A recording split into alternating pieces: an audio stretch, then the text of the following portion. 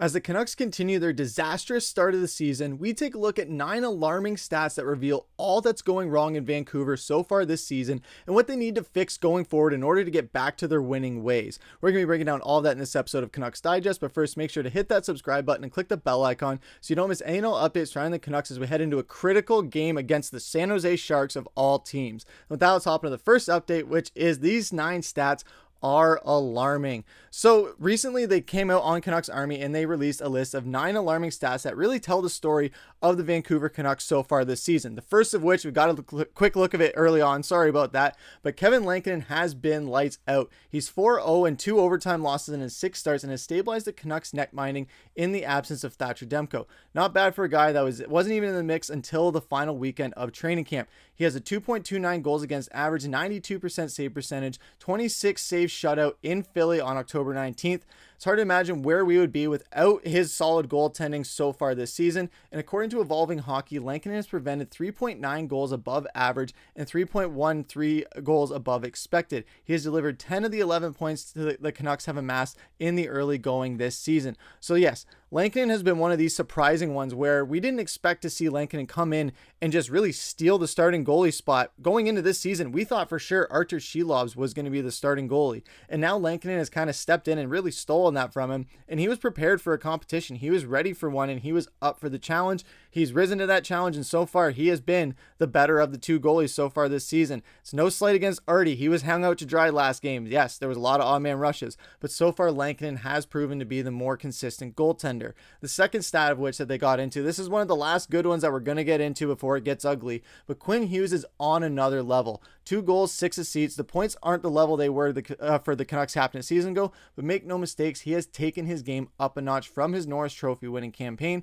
Across the board, the underlying numbers grow when Hughes is on the ice. Canucks have controlled 62.6% of all shot attempts at 5-on-5 and 63 of all scoring chances in high dangers, 65% of expected goals, and have outscored opponents 10-4, giving him an individual 71.4 goal share. So if those numbers continue at some point, it has to lead to more output for himself and his teammates. Hughes by himself is a cheat code for the Canucks almost every shift out. Now he just needs a few others to try and match his level performance. But the problem with that is no one but the captain is shooting the puck. Quinn Hughes is leading the Canucks with 26 shots on goal at 5-on-5 after Hughes, Boeser, Garland, and Sherwood are the next on the team with 17 shots apiece. So leading the league leading shooters among forwards aren't even averaging 2 shots on net per goal on 5-on-5. There are 5 forwards in the league who already are in the 30s. Hughes is tied for 12th in the league at this stage. Those others are tied for 106. Then you get to JT Miller and Elias Pettersson with 10 shots each at 5-on-5 and Jake DeBrusk with just 8 through 9 games. There has to be more to give from the Canucks' biggest scoring threats, and Tocchet himself was airing out this frustration, saying we're not shooting when we're supposed to shoot, and when we're shooting when we aren't, we're so caught in between, we're slowing down the power play, and it's a frustrating thing for us right now. It's a mental aspect for us right now. We're going to have to keep working with the mind, play more than physical. So this is something where the stars haven't really come out. 0 shots on goal for either Boeser or DeBrusk in the last game. 1 shot from Miller, 2 from Pettersson, so it's easy to pile on the goalie on this one, but the top end was nowhere to be found in the last game when we got blown out against the New Jersey Devils in the Hughes Bowl. There really hasn't been much star power for this team. Jake DeBrusk hasn't really panned out so far. Guys haven't really been showing up. We've had to rely on, frankly, our bottom 6 forwards to really get things done. Our 3rd and 4th line has been a lot more effective than our top 2 lines have been, unfortunately. And Kiefer Sherwood, that he's exempt from all of this. He is in his own league. He is probably one of the best Canucks we have right now, along with Quinn Hughes. So once we have Dakota Joshua back, hopefully this gives the spark that they need, because right now there is a lack of star power. Jake DeBrusk was signed in the offseason to give Petey a proven goal scorer to play with. That experiment just lasted 2 games before DeBrusk was shuffled elsewhere in the lineup. 9 games into the season, DeBrusk has yet to score and has just 2 5-on-5 points, both secondary assists. By the eye test or the numbers, it's been a highly disappointing start for the newcomer. Meanwhile, the offensive struggles of Elias Pettersson have been well documented. The first player in the NHL to 25 points a season ago, Pettersson finished October with 1 goal and 3 assists for only 4 points. He had single points in 4 separate games and was held off the score sheet in 5 others. It's hard to imagine what they can do if they can't get these guys going. So this is something where Vancouver has a lot that they have to fix right now. The stars aren't playing. The goalie has been consistent, but our backup has been struggling when he's left out to dry. The defense has also been a struggle, which we're going to get into in a second. But as far as the forwards go, there was a tweet I saw where off the faceoff that PD won, I think it was on the power play, where he hesitated to shoot the puck. Old PD would have just rifled that thing right away and not thought about it and probably would have scored. If he had done that, maybe that would have been the case, but it doesn't seem like we're seeing the old PD anymore. Yes, we saw flashes of it in the last game, and I was on here saying it seems like he's back. Well, it seems like he's wavering a little bit right now. I think Vancouver's just in a slump right now. We have some injuries. I know Dakota Joshua is really the only notable one, and Thatcher Demko, but once we get those two guys back, hopefully that is the jolt that this team needs. And the bottom four has been dreadful. If you want to pause it and take a look there, you can read it for yourself and see just how horrible the bottom four has been, whether it's been Carson Soucy, Tyler Myers, Derek Forbort, Noah Juleson. Really, Eric Branstrom has been the only one, but he hasn't been a consistent member of the team yet. So if you see there, you can see how the point percentages and just the advanced stats have not gone in the favor of the bottom four pairings. And especially when you look at the stats of Carson Soucy and Tyler Myers when compared to the other lines. So there is a lot of things here where the top pair has not come out. Carson Soucy versus Quinn Hughes, the numbers are night and day. And Tyler Myers has even come out and spoke about this after the last game, saying we have to realize what we're doing within our system, what we aren't doing, and then it just comes down to work. We've got to get back to work. We're not working hard right now. And if you were watching the game the other night, that would almost seem to be the case where Tyler Myers had a loose puck that in the offensive zone that he didn't jump on. It was taken back the other way for the first goal of the game. So things like that, Vancouver needs to erase. Things are not going to be going good for them. And one thing that isn't going good, along with the bottom four pairing, with the playmakers, is the power play. Yes, the conversion rate is 17.2, but it's been a massive issue so far this season. They went 0 for 10 in the 3-game homestand that wrapped up on Wednesday night. More than that, surrendered a shorthanded goal to New Jersey's Dawson Mercer, so it was a net negative over the past 3 games. On the season, the power play has scored 5 times while allowing a pair of shorthanded goals. Power play scored twice in the first period of season opener in Calgary and has not scored at Rogers Arena since. On the season, the Canucks are 2 for 19, which is only 10.5 on the power play at home ice.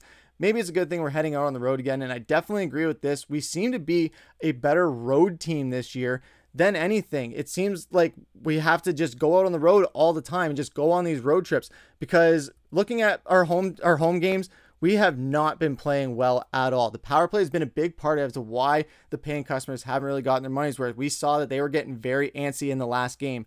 Last year, Canucks won 27 of their 41 games and were a dominant home ice team in the regular season. Maybe the best, if you're asking me. I would definitely say so. This season, they have managed 1 victory in the 5 games they played so far at Rogers Arena. Yes, we've gotten points, but we haven't had a dominant game where Canucks opponents are going to have a hard time coming through Vancouver. We have not had that. And one of the big reasons why we haven't had that is because we go to beyond regulation for a lot of our games. 4 times the Canucks have gone to overtime. Only once have they managed to snag the bonus point up for grabs. JT Miller scored a brilliant goal in Florida to get that win against the Florida Panthers. We got our first win of the season that way. Otherwise, lost in overtime to Calgary and Carolina, Philly in the shootout. A team with the reigning Norris Trophy winner, a pair of 100-point producers, and a 40-goal guy to choose from should be far better than it is when games go beyond regulation time. All points matter, and the Canucks have flushed 3 additional points available to them with subpar performances in games that require extra time. With this top-end personnel, the Canucks should be so much better than they are in those situations.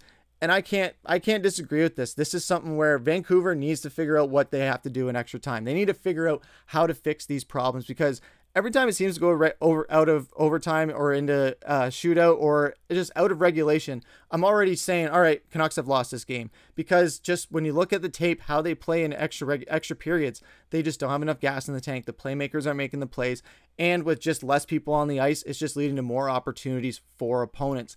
That's obviously not good. When those extra points are up, like the article said, you want to snag them. Every point is crucial in this game, even when it is 82 games. Yes, it's a lot of games, but that's so many points that are up for grabs if you're consistently pushing it to extra periods. And the last thing that we're going to touch on too is Elias Pettersson. The numbers don't lie. Pettersson doesn't look anything like the same player that roared out of the gates last season. According to the NHL Edge data, both his skating and shot velocity are down considerably from a year ago. Last season, Pettersson clocked a season-high skating speed of 22.4 miles per hour and registered 111 bursts over 20 miles per hour, including 3 over 22. His hardest shot was 97.67, with 15 of them topping the 90 miles per hour mark. Compare that to the first 9 games of this season when Pettersson's top skating speed was only measured at 21.7 and his hardest shot at 82.9. The only shot over 80 so far this season. So that is also a big thing where when we watch the games, we don't necessarily see these advanced stats. We don't see what these really mean until we see them on paper. When we're watching the game, we're just saying, all right, he's not moving his feet, he's not getting the puck shot, he's hesitating, he's doing all these things. But when we see them like this, we see how it translates to paper and what it really looks like on paper versus on the ice. And right now, it's looking really bad. I know we said before in this channel how when Petey scored, he seemed to be back, but it seemed like that was just a little bit of a flash to try and find the old Petey, because I haven't seen the old Petey in a while now. I know someone pointed out in the last game that there was a chance that he had to shoot it off of a faceoff and he didn't take it. The old Petey probably would have just shot it without thinking and probably would have scored on that. Whereas Petey, he took a bit of hesitation, moved it around a little bit, and then shot it. That's not what we want to see out of him. Talked about that exact thing last season where he's got to move his feet and he's just got to get the puck shot on net. He can't be waiting. He can't be hesitating. He can't be in his own head. Sometimes you can't think. You just have to shoot, get pucks on net. Eventually one of them is going to go through, or you're just going to get a lucky bounce off of a player, a skate, a stick, or the goalie's best friend, or this time, in most cases, the enemy, which is the goalpost. So what do you guys think about all these stats? I know there was only 2 good ones. There was a lot of bad ones. There's a lot that the Vancouver Canucks need to fix heading into the next few games. Who'd have thought that we'd be sitting here saying that this game against the San Jose Sharks is a must win? I wouldn't have thought that. I know you guys probably wouldn't have thought that, but hopefully we can go out and get a victory on Saturday night to start off these next batch of road games. Hopefully we can just win these games and head back home to finally get some home wins that are just convincing and to make teams fear coming into Vancouver. But what do you guys think down below? Let us know in the comments. But that is going to take us into our final topic of the day, which is comment of the day. And we see here from Lindsay Grief saying, great job, guys. Thank you. We appreciate all the love for you guys. I know sometimes we might just talk really fast to get through videos. I know with this video, it was a really fast one just because there was so much to cover. It was a bit longer than usual, but sometimes, you know, there's a lot that you have to cover and just have to get through it in a certain time span. So we appreciate all the love that you guys give. We love that you guys are appreciating the content that we work so hard to get out to you guys. We all just do it in the love of the Vancouver Canucks and to show them why we love this team. So thank you guys for the support. Thank you guys for liking, comment, subscribing, hitting that bell icon so you don't miss all the videos when they drop. But that's going to do it for this episode of Canucks Digest. I've been your host, Griffin. Take care.